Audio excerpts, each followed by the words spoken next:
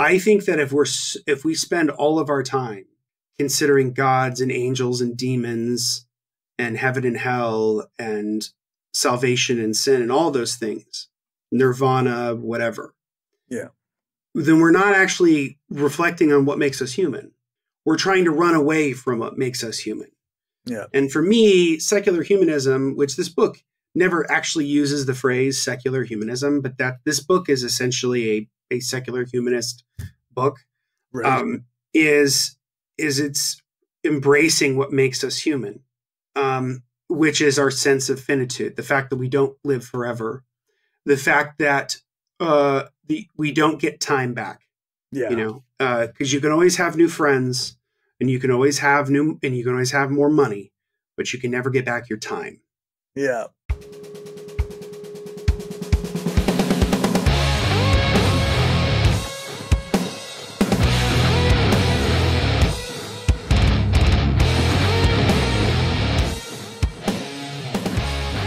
Hi, and welcome to Read Reviews, the show where we cover a variety of books from a Marxist and anarchist perspective. And I'm joined by my friend, Justin Clark. Thanks for joining me. Happy New Year, my dear friend. How are you? Happy New Year. I'm doing well. How are you doing? I'm doing fine. Thanks. New Year. I feel like this, it's been a really great year for the show. We're going into, what is this now? Year 3 of the show? Yeah. Year 3 or 4? Yeah.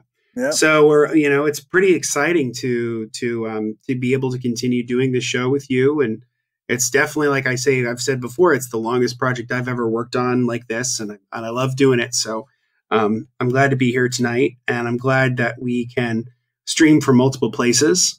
Sure. And then people can then watch the super fancy edited version later. Yeah. So yeah, in 6 months. In 6 months, right? So Happy New Year, recorded in, as you see it in June. That's right. That's all right. That's all right. Good things come to those who wait. Yeah.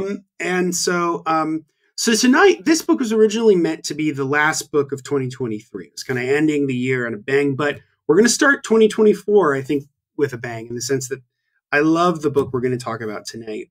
It covers so much ground in such a short amount of time and short amount of pages, small amount of pages.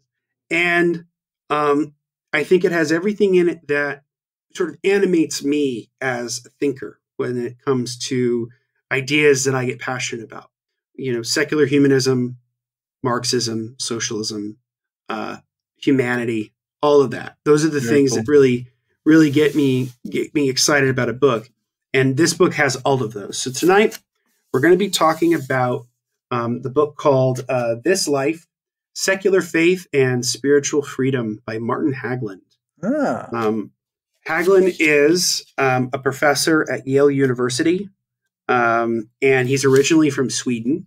And his book, he's written a variety of different books, and he writes a lot about sort of the nature of time, and how time relates to us as human beings. And that's a big part of this book too. But he's written about philosophers as varied as like Hegel and Derrida. And so he's really an interesting guy. But what he's doing is reconceptualizing what we think of when we think about faith. When we think about faith, oftentimes we think about religion, right? Yeah. And what he's arguing for is that religious faith, which is sort of the faith in the infinite, is not good at all. It doesn't work. And the only true way to have any real faith in our lives is to have secular faith. Okay. And secular faith is essentially a commitment to finitude. So what does he mean by that? Basically, life is finite. Mm-hmm. And maybe someday we'll be uploaded into a computer. Maybe someday we'll defeat death. I doubt it. I think death is a part of the human condition, and death is a part of life, and embracing the fact that death is a part of life, and the fact that we're only really guaranteed one life to live is a sense of being human. And that's the sense of having secular faith, that you have faith in others, you have faith in yourself, and you have faith in commitments to others beyond just your own sort of basic needs And that's where here, the first half of the book is a little bit more sort of self-referential and philosophical, and the back part of the book, while also philosophical, is very overtly political and socialist in its orientation. Oh, very good. And so that's really kind of the setup in secular faith. So he writes about how religious figures in the past, people like St. Augustine, for example, often write with great reverence for notions of finite time.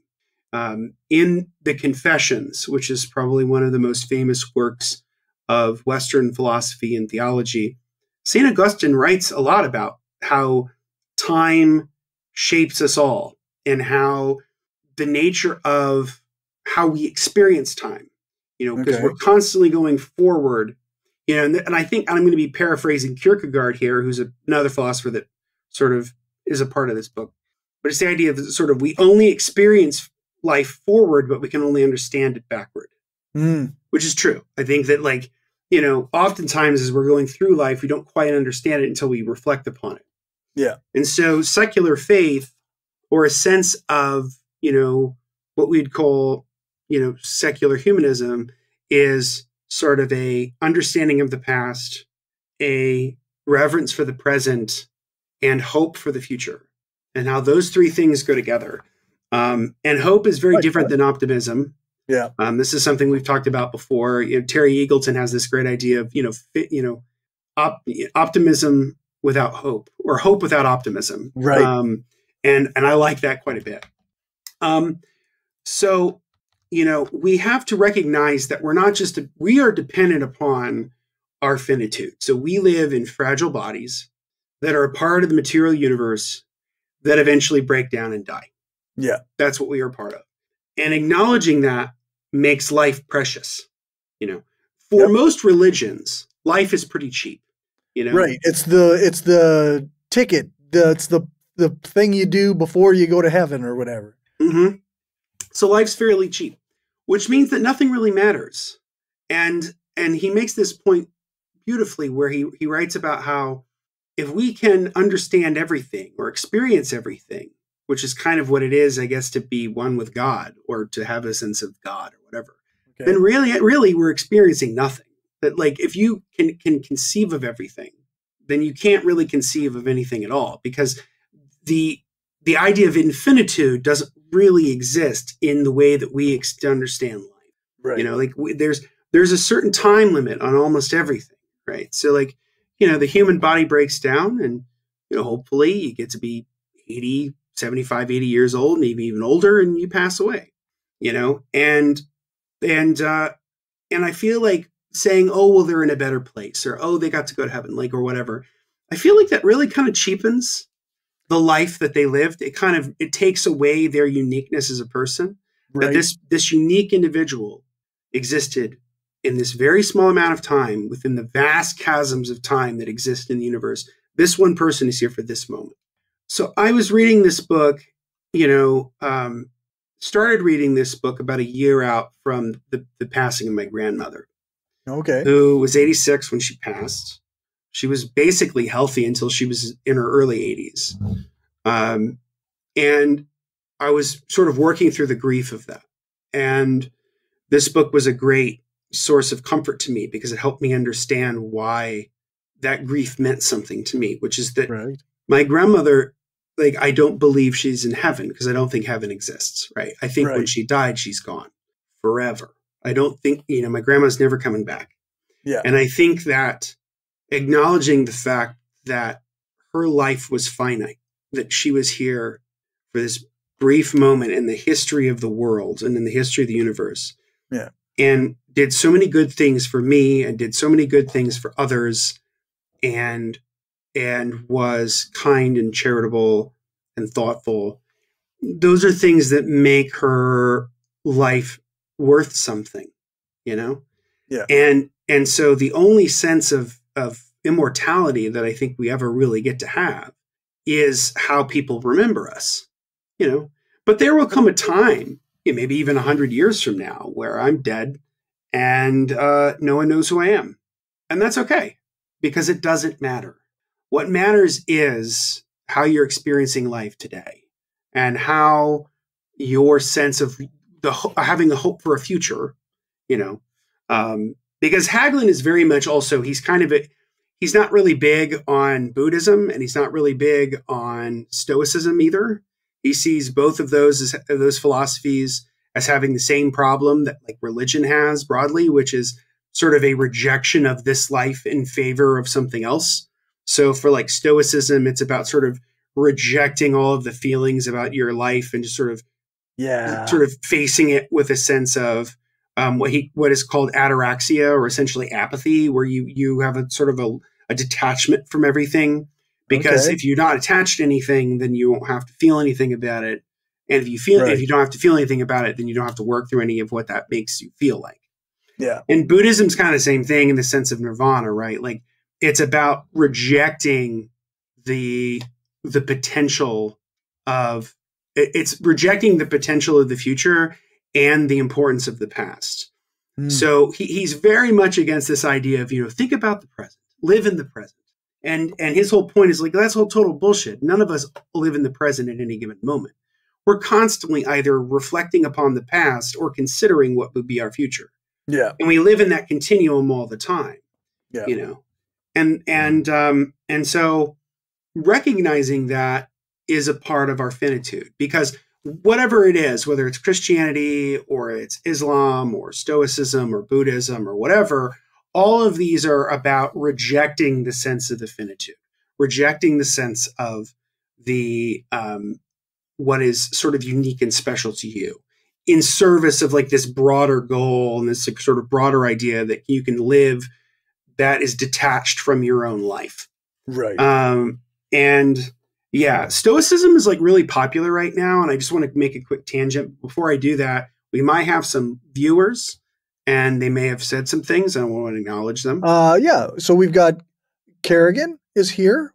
Hi, Kerrigan. Thank you so much for being here. And Demand Better World is here. Oh, thank you so much.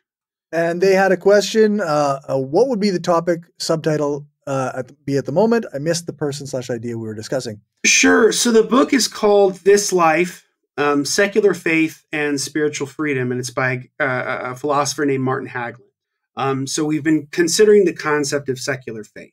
And you probably hear the word faith, you think of this as being religious, but in many respects, what Martin Hagglund's doing in this book is sort of reclaiming faith and the notion of faith for a secular world and for a secular audience.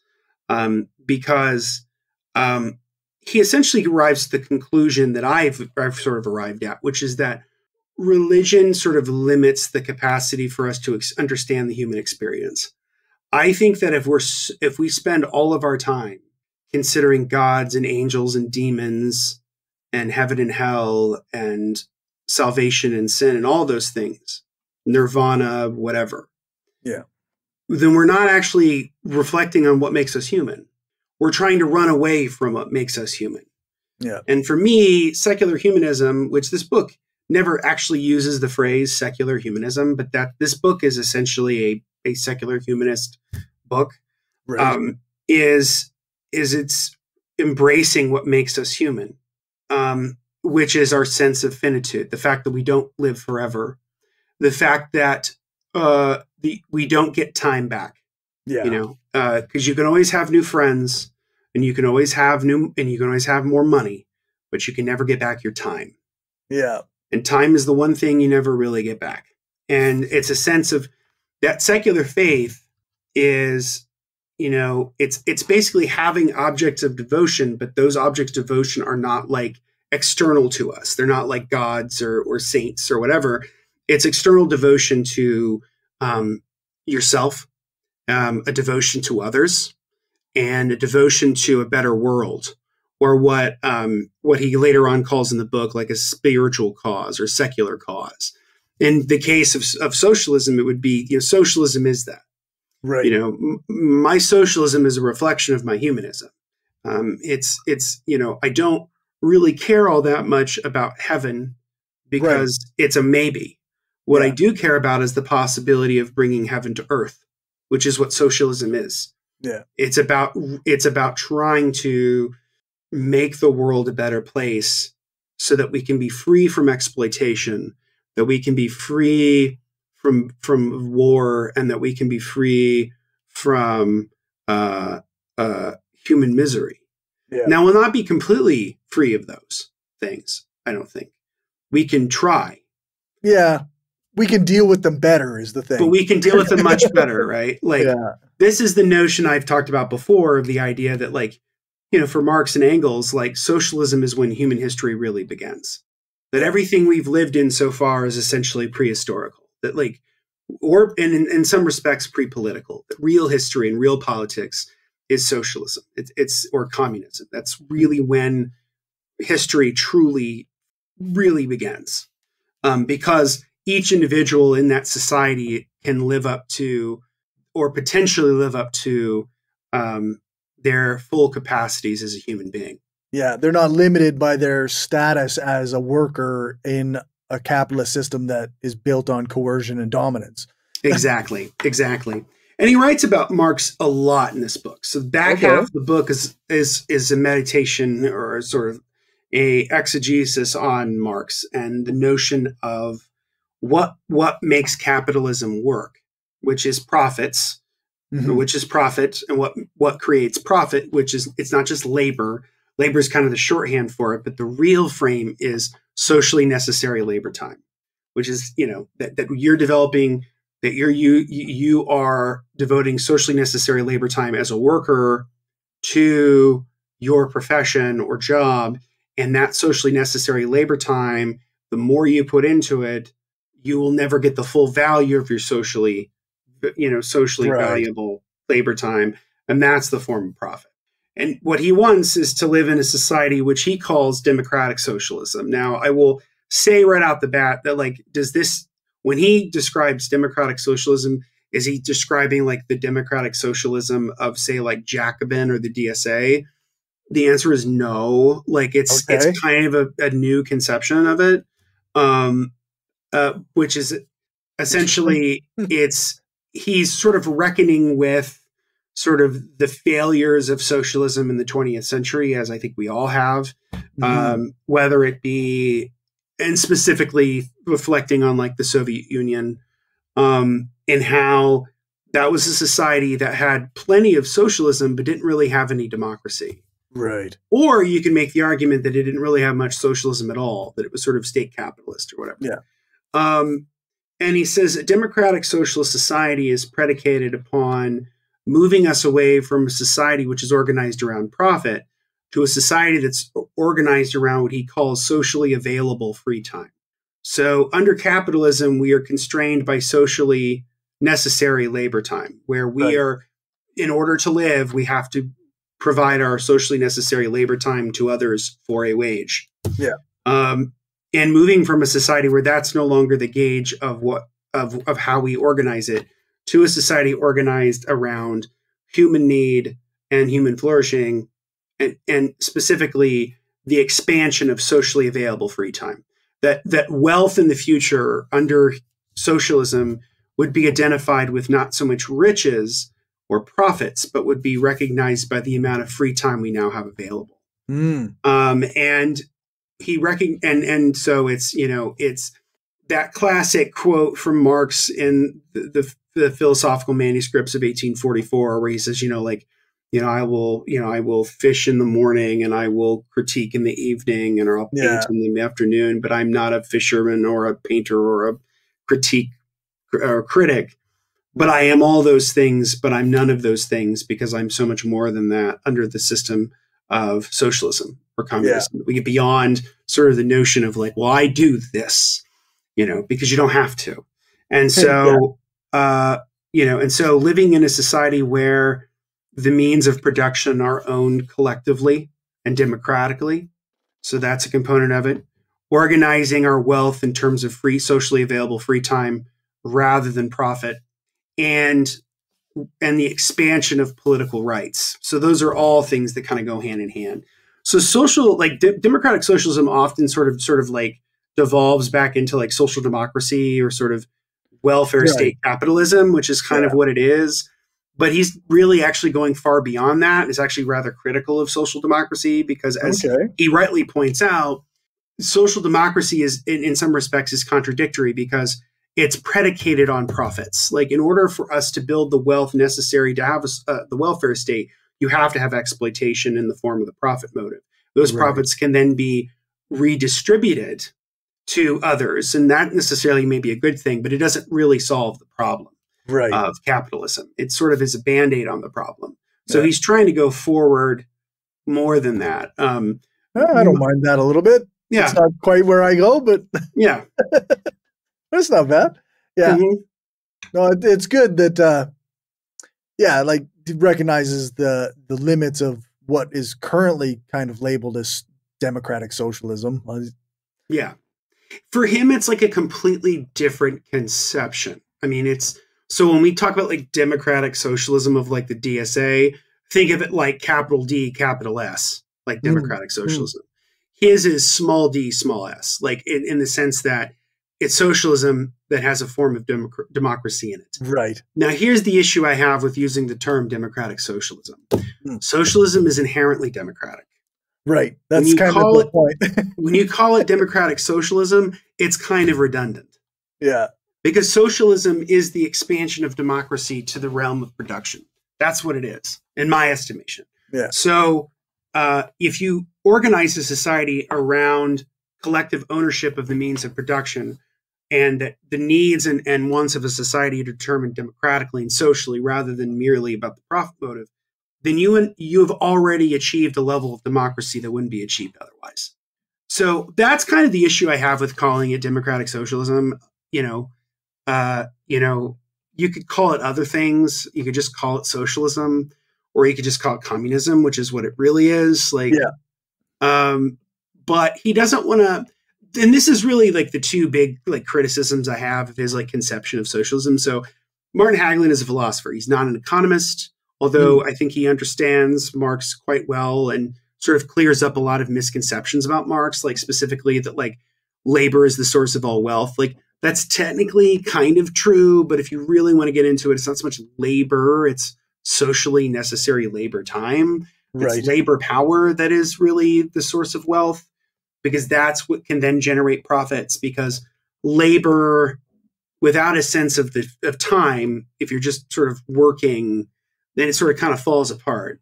It really does have to be recognized in the sense of labor power or labor time. Yeah. Because then it's measurable, and then you can develop a sense of what profit might be in that system. Which is Marx's criticism of the Gotha program, where he's sort of writing about in the Gotha program, they say, well, labor is the source of all wealth. And Marx writes in his critique of the Gotha program, no, it's not. Socially necessary labor power is the source of wealth. It's the source of profits. It's because you can labor for many, many things, but that doesn't necessarily guarantee you a wage. So like, for example, like we all labor every day in the form of chores, but we don't get paid for any of that. Yeah, that's right. Does that labor really create wealth? Like, no, it doesn't, but socially necessary labor power or labor time does, because you're exchanging your labor power for a wage. Yeah. That's, so there's that issue too. But in terms of like my criticisms of how I feel he conceptualizes socialism it's rather abstract. Like philosophically, it's very abstract. It's sort of broad, sort of reconceptualizing of how we would think about socialism. Is any of it particularly new? No. What makes it new is his emphasis on socially available free time. And it's like a term he comes up with to describe how we would measure wealth in socialism. The problem is, the entire time I was reading this book, I kept thinking of this really kind of mediocre science fiction movie that came out maybe 15 years ago called In Time. Okay. Where I think Justin Timberlake's in it. And basically the entire society is organized around the measurement of time. So instead of you having money, you exchange part of your life for goods. And you have like a meter on your arm that sort of tells you how much time you have left. I remember that movie. So some people have more time than others. And so like in the future, like how do we measure what socially available free time is? He never really gets into that. Like, how would you organize a society? How would you exchange goods in a society because we could do away with markets, but we're not necessarily going to do away with exchange. Like Yeah. in a classless society or in a socialist or communist society, like I think you'd still have places where you'd go to get your bread and get your toilet paper and stuff like that.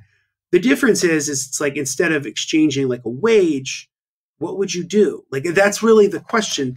And so I think what would you do? Would you have like time dollars? Like would you what would be the universal form of exchange? Because it's really difficult to exchange time. And the problem is if let's say like, oh, I will give you this good if you give me this amount of your labor time. Well, that's just reinforcing the same problem that capitalism has. Yeah. Because, that just means you're exchanging goods. And in many respects, capitalism is actually more sophisticated because we have a universal form of exchange in the form of money. Right. Money and credit money and credit are an abstraction of labor time. That's what they are. And so, that's what debt is, right? Debt is money that you will pay in the future based on your labor power in the future. It's contingent upon you laboring in the future. So that's kind of the issue is like, how do you figure out how you measure socially available free time? How does that work? Right. The other issue is that he doesn't really talk at all about how this happens. He kind of hints at it, but he doesn't really get to the heart of it. Like, okay. So like, for example, he talks about how reforms are not enough, and he quotes Rosa Luxemburg, and we've talked about Rosa Luxemburg a lot in this episode, on this podcast. Check out our Rosa Luxemburg episode if you want to learn more. But the gist of it is that if the choice is reform or revolution, you should choose revolution, because reforms are not an end in and of itself. Ends are not what we really want. They're the means towards something else. And a lot of democratic socialists of the DSA or Jacobin type, they kind of see the reforms as the ends in a lot of ways. There's a sort of limitation on what would be possible. Right. The problem is that revolutions in and of themselves are messy, and there's no guarantee that what you get at the end of it is exactly what you want. That's right. Or better than what came before, And that's not to say we shouldn't do it. I'm just saying like these are real situations. Yeah. So he sort of hints at like what the future would be like, but doesn't really give a sense of like, well, how would this actually be organized? How would you actually do this? And, and unless you get to a society where it's like, a society of abundance, like a Star Trek, where you have the replicators and you can just make things and we've dealt with the issues of climate and like, like we've figured out that nothing is zero sum, that like, everybody can win. Yeah. But it's unclear how we actually get there. And I don't think you get there without political struggle. And in that sense, he does get that right. In the last chapter of the book, he spends a lot of time writing about Martin Luther King and Martin Luther King's Poor People's Campaign in the late 60s, fighting for the dignity of sanitation workers. Especially towards the end of his life, King was absolutely a socialist. Yeah. But was reticent to say that publicly. There's a section of the book where Hagglund recounts how in a closed door meeting that was not recorded, or a part of it was recorded, and then Martin Luther King like sort of signaled to an aide, shut the recording off, and then has it so he starts talking about socialism. Mm-hmm. But then he says, if any one of you say that I said this to you, I will deny it. And part of it was because he recognized the real danger of being sort of pegged to socialism at the time. This is the late 1960s, right? And of course, what was he trying to do in Memphis when he was organizing sanitation workers? He was trying to build a cross racial, class-based movement for the emancipation of the working class, particularly in the South. And in the later weeks of the Poor People's Campaign in 68, he even makes this very explicitly, where he says, we need to call for a general strike. Right.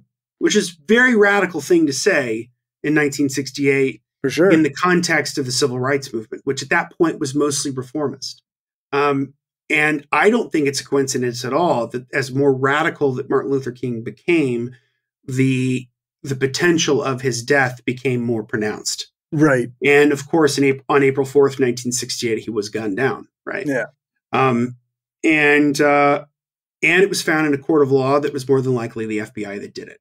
And so for people who want to know more about that, I recommend kind of looking at, I think the book is like the man, like Who Really Killed King. It's by William Pepper, who's a lawyer who represented the King family in the civil suit.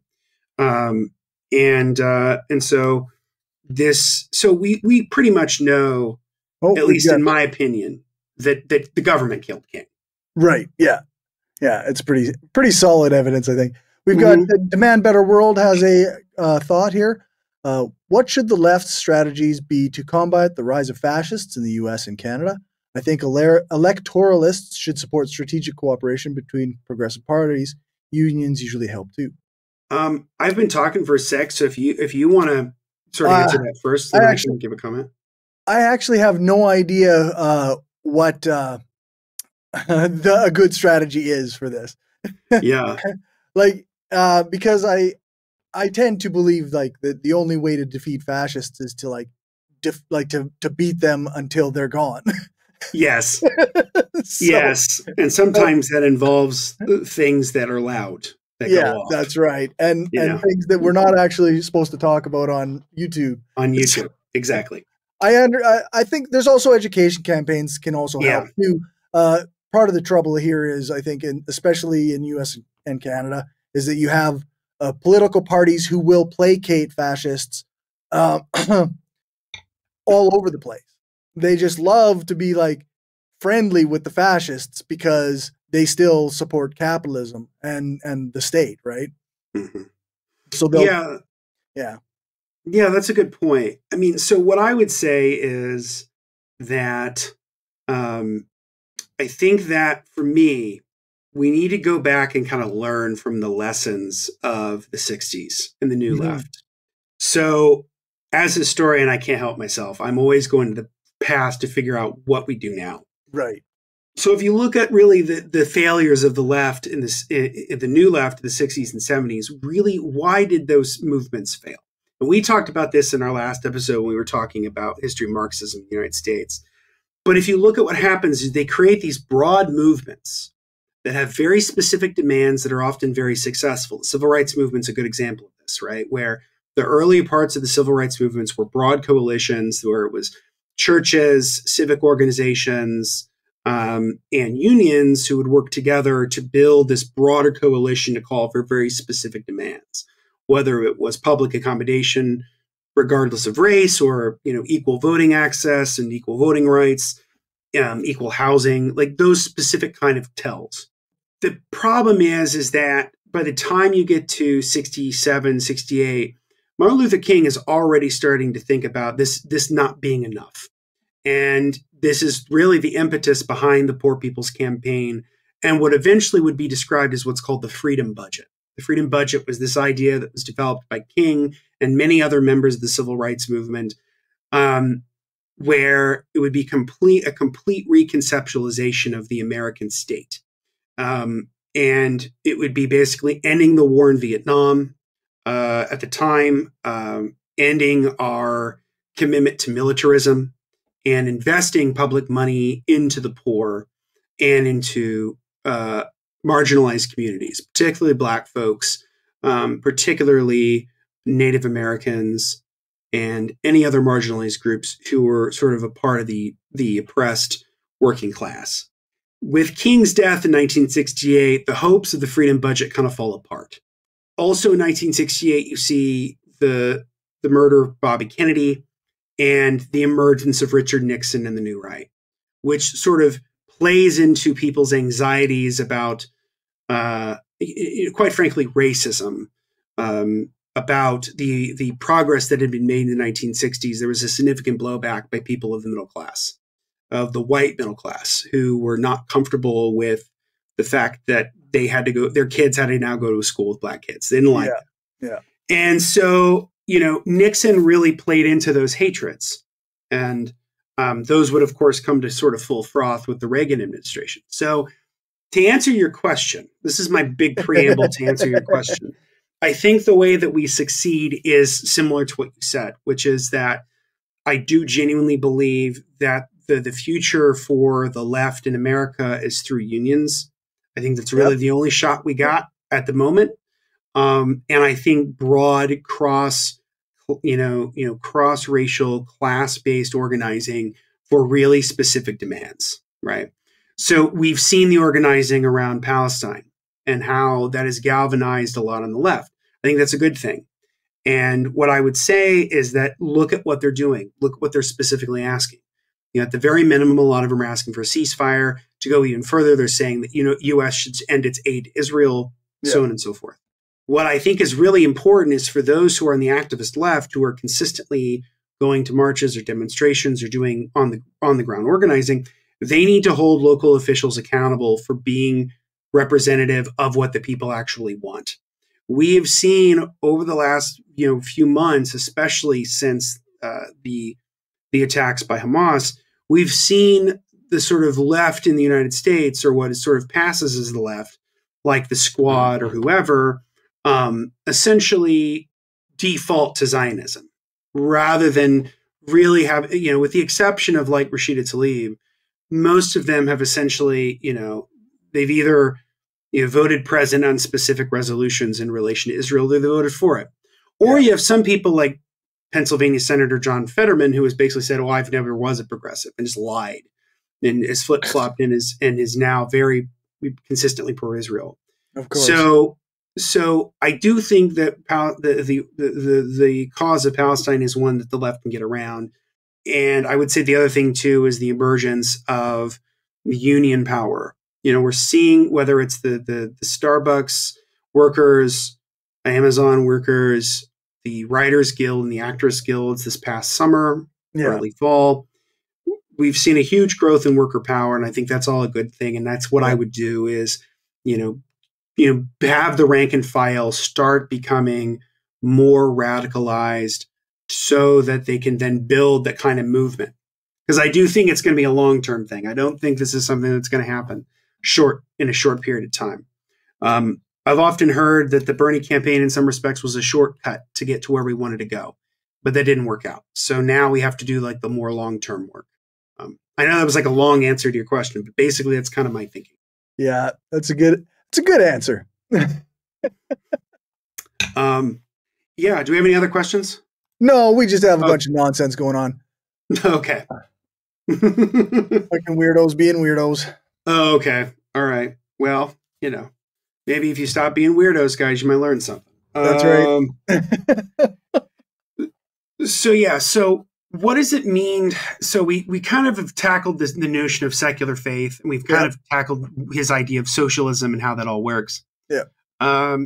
What does he mean by spiritual freedom? Well, what he means really by that is there's what he calls natural freedom, and then there's spiritual freedom. So natural freedom is our capacity to do things which sustain our lives, sort of the basics, right? So like the ability to, to work, to eat, to procreate, to have basic forms of recreation, so on and so forth. That's sort of natural freedom.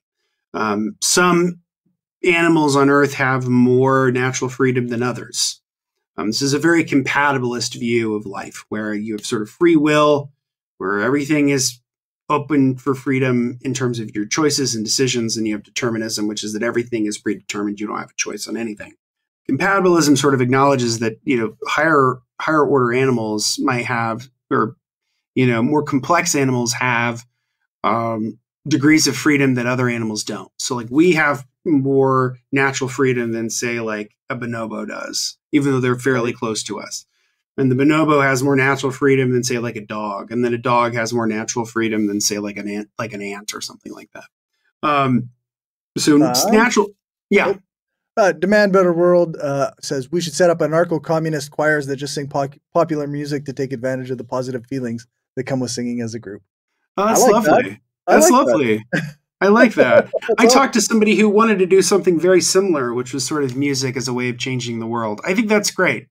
And I think that is something very important too, which is to have a sense of hope and positivity. I think there's a lot of anger, and rightfully so. I'm not saying it's not justified, but there's a lot of anger and I think a lot of pessimism.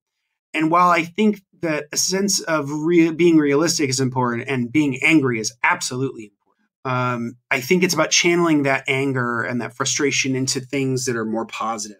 Because you're only really going to get people on, I think, in my opinion, I only think you're really going to get people on a positive message. But I could be wrong about that. I mean, we've seen the rise of the right in the world, and they've done it all through being sort of angry, vindictive jerks, and they've done quite well for themselves. So I could be quite wrong, but well, yeah.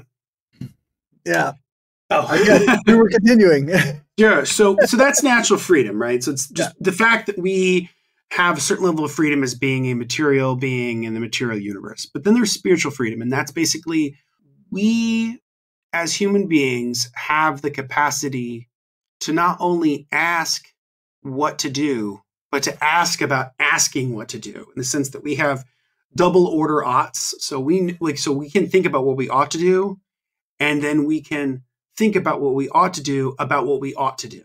And so that's what sort of gives us spiritual freedom, is our capacity for acknowledging our own finitude and acknowledging our own capacities as living agents within a world, and our capacity to connect within ourselves and sort of connect with who we are, and connecting with others, and how in our connection with others we can understand ourselves. This is very Hegelian, and Hegel plays a very big part in this book, because Hegel is one of Hagglund's favorite philosophers. And so, Hegel is often interpreted as being religious, but he really wasn't. When he's talking about mind or Geist or spirit, the phenomenology of spirit, he's really talking about the capacity for humanity to kind of get beyond itself, in the sense that we are connected to each other. So, there's a quote from Hegel's philosophy of right that I'll share here, and he says, "There is nothing degrading about being alive, and we do not have the alternative of existing in a higher spirituality." And so, what he's saying there is, he's not laying open the pot.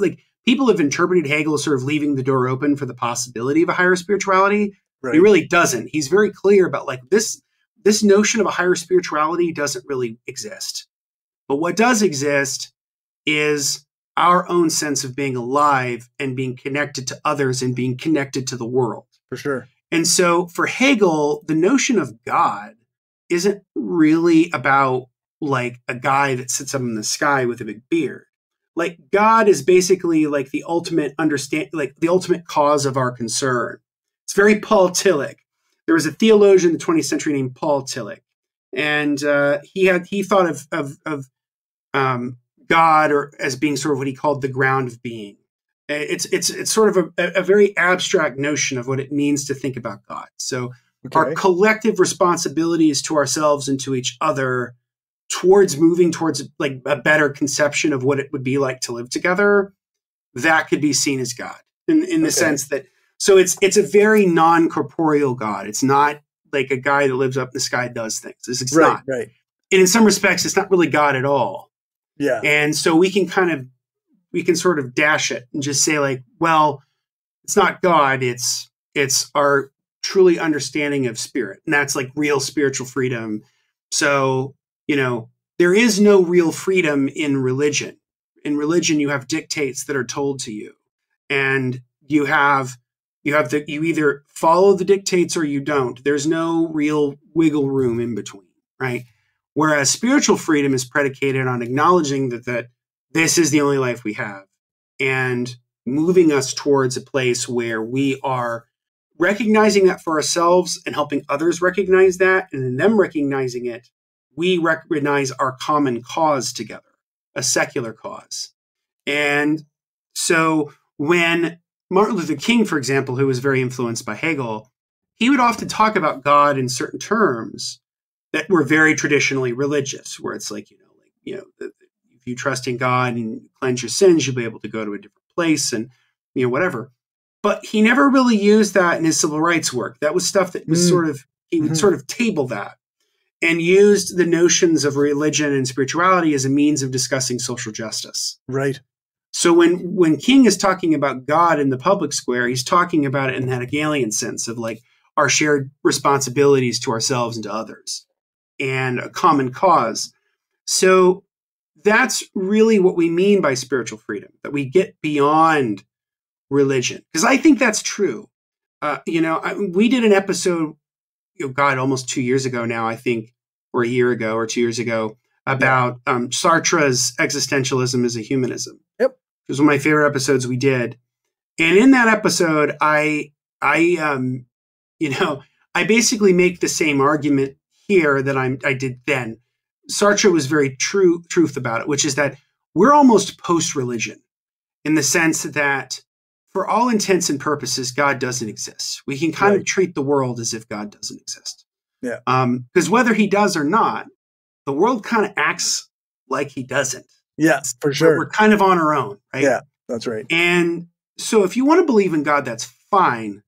But you can't really become truly spiritually free until you kind of abandon traditional notions of religion and open yourself up to the possibility of a new sort of spirituality of humanity.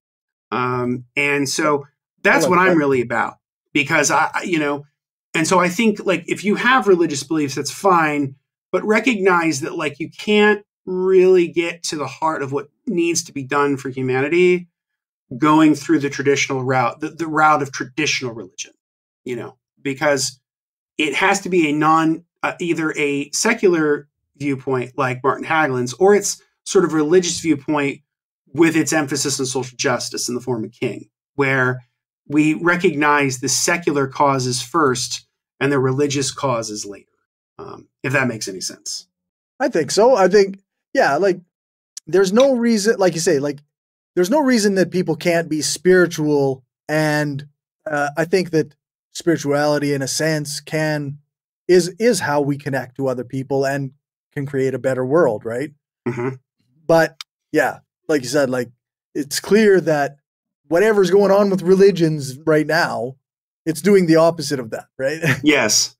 So people often think of religion as being a unifier, and I don't think that's true at all. I think religion I think religion is a great divider. I think it divvies people up. I think it puts people in teams, and my team is better than your team because my team's God is real and your team's God is not. And so we fight solely because of these sort of petty divisions that have really nothing to do with creating a better life. Yeah. Because that's the whole thing. Like religions are often a rejection of life. They're a rejection of what it means to be human. Because, people are basically treating this world as if it's the doormat to get to wherever they want to get next. Right.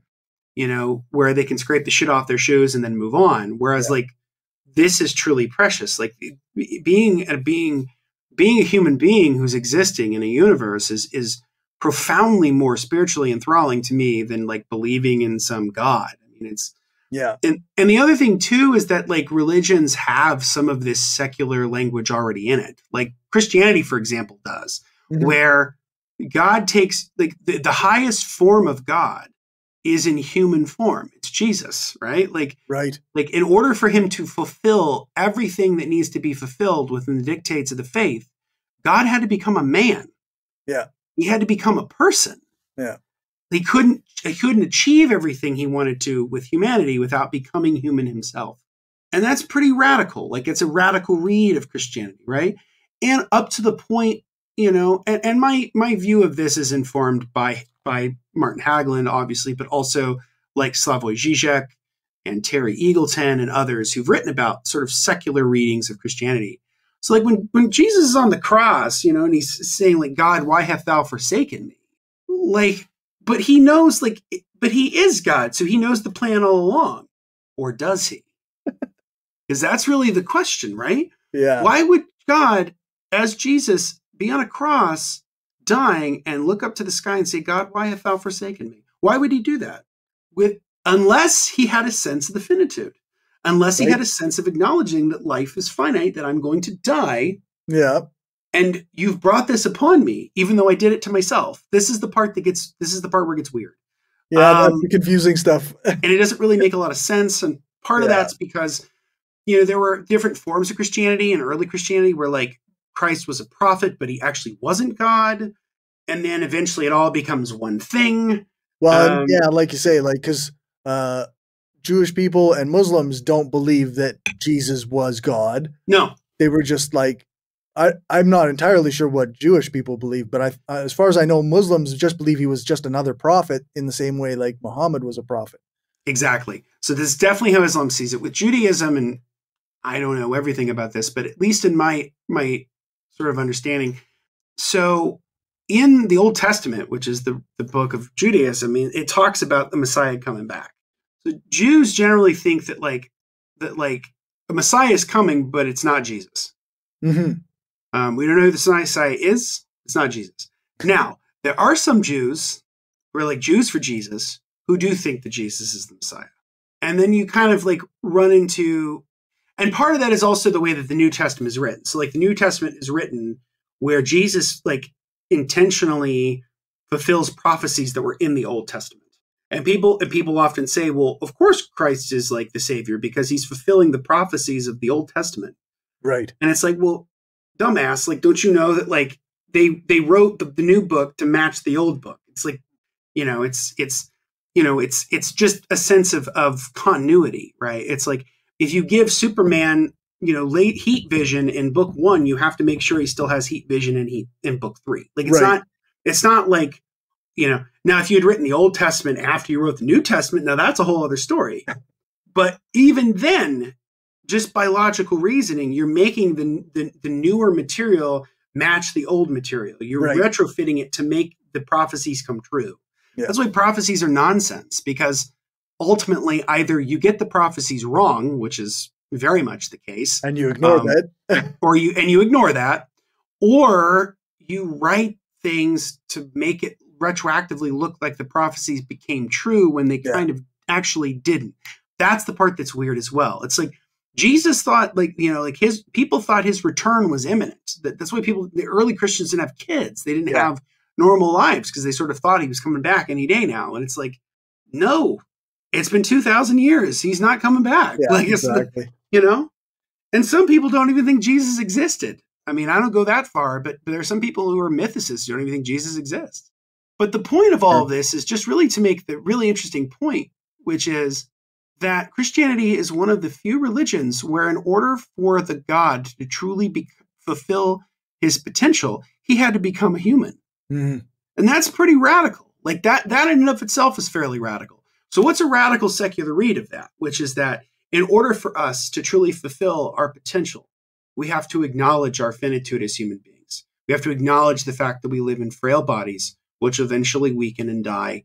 And that knowing that we have finite lives, we will put everything of ourselves into everything that we do for ourselves and for others, because that's the only thing that's ever going to give us salvation. Salvation doesn't come from without in the sense that it comes from a God. Salvation comes from within in the sense that we achieve our own salvation together in a secular cause. And that cause is socialism. I mean, to me, that's my cause. Like the secular cause that I believe in is socialism and humanism. Yeah. And to me, those two things go hand in hand. I don't think you achieve humanism without socialism. And to me, people who are humanists, or especially secular humanists, and they're capitalists, that makes no sense to me at all.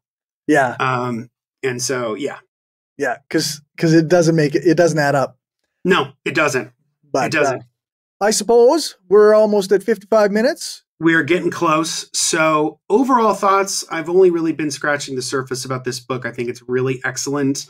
For those of you who might be intimidated by some of the ideas in the book, they're rather fairly simple. He has a very clear, concise writing style where he often sort of re-elaborates on points to make sure that you get them clearly.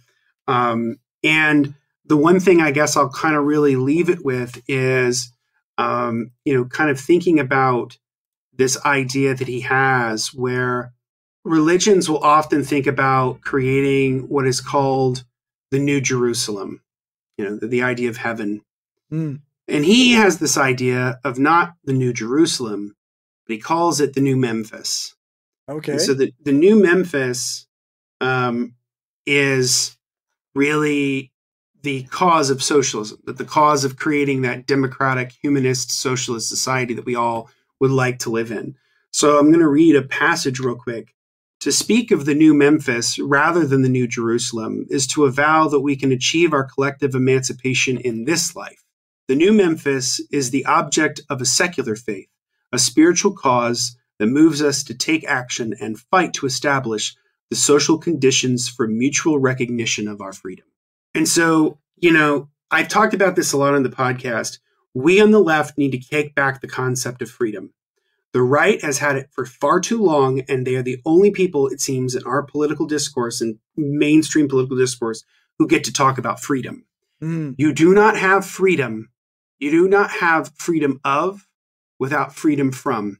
Yeah. You have to have positive liberties reinforce negative liberties. Yeah. You can't have freedom of speech. You can't have freedom of worship. You can't have freedom of association without freedom from want and freedom from fear, as FDR framed it.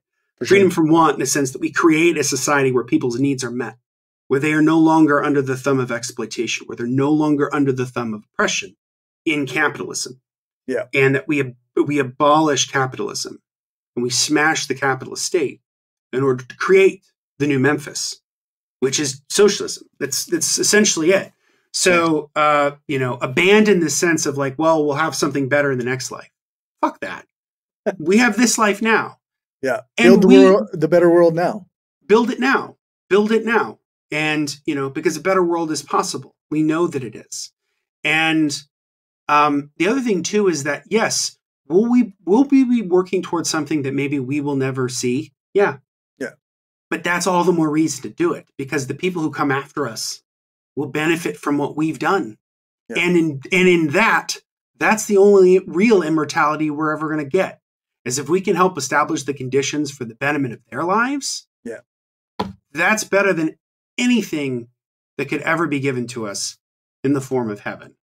So that's the idea of the New Memphis, and that is This Life: Secular Faith and Spiritual Freedom by Martin Hagglund. It's a lovely book. I highly recommend people read it. I think that it is. I think it's probably one of the most beautiful and eloquent expositions of the intersection between sort of secular humanism and socialism that I've ever read. And we're going to do another book later on this year called Humanism and Socialism by George Novak that kind of hits on some of these themes. But this book is really, I think, exactly the kind of thing that we on the left need, because I think that we on the left who are secular need to articulate our secularism better. It's not enough just to say that we're anti-religion, right? Or even really that we are anti-religion, but that we need to articulate what we do believe and what we do want to fight for and what our causes really might be. Yeah, I definitely lean that way too, where we have to have a positive message rather than just the anti-religion or the anti-message. We have to have a positive thing to send. And we have to have a conception of what socialism will really look like, what we could actually achieve, right? Because it's anti-capitalism is great to a point, but we have to also acknowledge, like, well, what can we offer to people that's better? Yeah. And that's the idea of the new Memphis. That's the idea of socialism. Right on. So I guess, what are we covering next time? So next time we are doing, I believe I lost my thing here. But anyway, I believe next time we are doing the wartime pamphlets of Gore Vidal. Oh, interesting. Yes. So yes, we are. Okay. So next time we'll be covering 3 short books by novelist, author, intellectual Gore Vidal, who's my favorite author. And he wrote 3 books in the early 2000s during the Bush administration, called Perpetual War for Perpetual Peace, Dreaming War, and Imperial America. And they're collections of his essays. And we will talk about what it meant to be somebody in his late 70s, early 80s, writing about the violence of the Bush administration very eloquently as somebody who was a veteran of World War II and Oh, someone wow. who was a trenchant critic of the American empire. So next time we'll be talking all things Gore Vidal. Nice. All right. So I guess all that's left is, where can people find you? People can find me at justinclark.org. That's my website right down there. You can also find me on social media. I'm Justin Clark PH. PH stands for Public History. I'm on Instagram, Threads, and Blue Sky. So give me a follow there. I'm more active on Instagram than I am anything else, but I'm trying to get more active on Threads. And as I always say at the end of every episode, please consider becoming a patron of The Skeptical Leftist. We have been doing a lot of terrific work, especially Corey has been doing a tremendous amount of work and really interesting interviews lately with some really interesting guests. And we want to make sure that we can continue doing the work here that we're doing. Sure. And so, yeah, definitely consider becoming a patron. It would be much appreciated, for sure. All right. Well, thanks everybody who wasn't being a weirdo in the chat, and have a good night. Yes, thanks everybody who watched, and thank you for your great questions. All right, that's all, folks. Thanks for watching or listening. Remember to share this show with your friends and on the social media site that you use the most. Thank you to everyone who supports this show on Patreon. I really appreciate it, and it helps me keep the internet and power on. Thanks to my top patrons: Some Random Geek, Damian Marie at Hope, Justin Clark, Christopher Taylor, Dan F. Smith, and Lisa Glass. And thank you to my new patrons. You can stay tuned for the list of patrons at the end to see your name listed. If you aren't a patron and want to contribute, you can do that at patreon.com/skepticalleftist, or you can send a one-time donation to buymeacoffee.com/skepticallefty. These days, I also have a Substack and a Ghost where you can subscribe for free, or you can donate per month. And lastly, you can get a paid subscription on Spotify that will give you the same access to bonus content and extra long episodes. If you can't contribute financially, then a like on YouTube, or a 5-star rating and a review on Apple Podcasts or one of the podcast review sites like Podchaser would be great. If you want to find more from me, then make sure to check out the show notes for links to all my stuff, or check out my website, skepticalleftist.com. That's where you can find all of my social media spaces and communities, as well as the other shows that I do. You can also email me at mindofaskepticalleftist@gmail.com. Thanks so much for listening or watching. Make sure to leave a comment on the video or on my website. Join your local org, print off some posters or pamphlets, and spread the propaganda. Also, make sure to stick around for a clip from this episode's post-show chat between me and Justin.